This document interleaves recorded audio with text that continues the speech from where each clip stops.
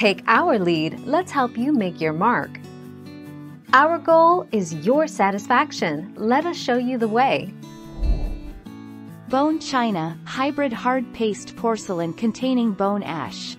The initial development of bone china is attributed to Josiah Spode II, who introduced it around 1800. His basic formula of 6 parts bone ash, 4 parts china stone, and 3.5 parts china clay remains the standard English body.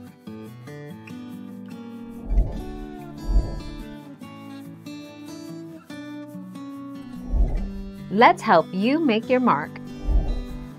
Also, due to the lightweight and thinness of bone china, the rim of the mug is slim, which allows the tea to glide gently onto your tongue and giving your tea maximum exposure over your taste buds.